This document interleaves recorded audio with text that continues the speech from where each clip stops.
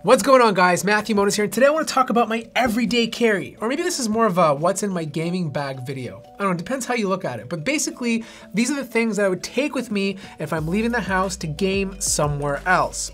The first thing that I carry is storage space. I usually carry one of these drives. These are 4 terabyte Passport Ultra drives from WD. These things are fantastic, they're not too expensive, and they come in a variety of colors. The ones with the metal plates are slightly more expensive because they're a little bit more premium, but they all essentially do the same job. They're perfect to store all of your documents, your files. If I constantly need to install certain things, I can just keep them on this drive instead of downloading them off the internet each time. The next thing is the headphones, and I love the Sennheiser PC373Ds. In fact, I've been using these for like 2 years now, and I still go back to them every single time. Now, obviously at this point, they don't have the best sound on the market. I love the fact that they're USB, the ear cups are nice and cushiony, they have this velvet feel to it. You can control the volume on the right side by twisting the knob.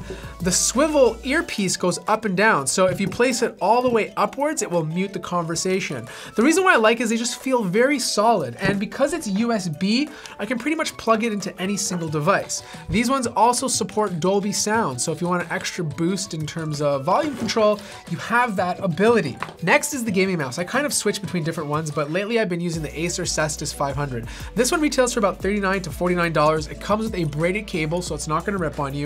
It's really light and really small. I love the shark fins on the side, so my fingers fit comfortably in place. 7200 DPI, you have over 16 million different colors that you can change the logo to. It's insane. You can pretty much customize the RGB to your heart's content. You got buttons on both sides, so perfect for someone who's left-handed or ambidextrous.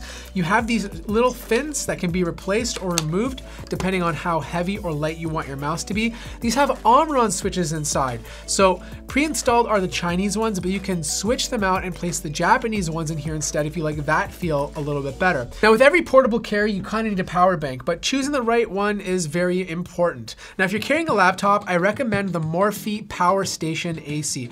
This one's special because you have an AC plug in here, so if I hook up, let's say, the Helios 500 to it or the Dell G7, I'll get an extra hour of gameplay before needing to charge. I mean, this is 22,000 milliamps, so it will charge, let's say, a MacBook or an Ultrabook to full charge 1.5 times, but a gaming laptop, it'll probably give you an extra hour. Look, that's an extra hour of gameplay you didn't have before. There's a fan to keep it cool, which only turns on when you have something plugged into the AC.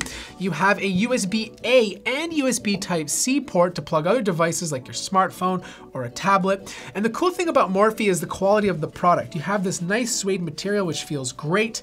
And let's say, for example, you plug this into the wall to charge and you plug your smartphone in here. What it will do is prioritize the charge. So it will fill up your smartphone first, then charge the Morphe itself. So since we're on the topic of charging, I always recommend this cable as part of any setup. This thing is like the Swiss Army knife of charging cables. You pretty much have every single cable for every single device. This is the Chaffon 6-in-1 cable. You have USB Type-C, you have Lightning cable, you have the old school USB, you have micro USB, and you have an extra micro USB if you want to charge 2 devices at the same time. I keep this in all my bags, very handy to have, and of course it will work with the Morphe that I mentioned earlier. Next up is a controller. Obviously you want one of these in your bag. This is the Xbox controller because I personally play a lot of Xbox games, but it's something to keep in your bag just in case you go to your buddy's house, he only has one controller. At least you have the option to play with him.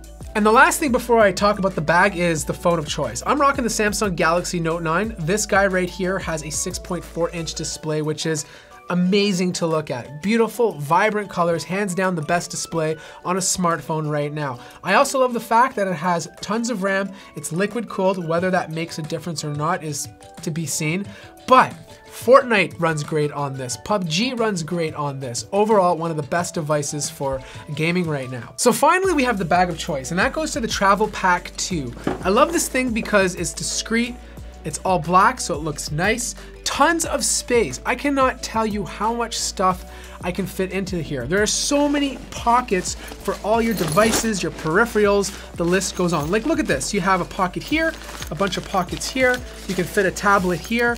You can fit another tablet in here. There is a shoe place for shoes.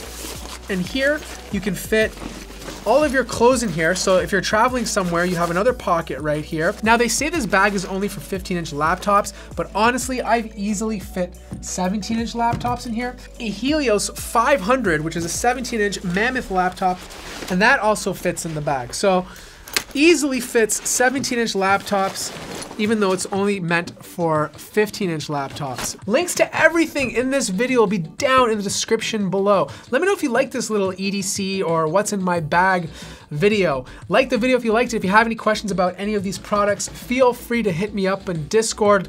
Follow me on Instagram for some behind the scenes, and I will see you guys in the next video.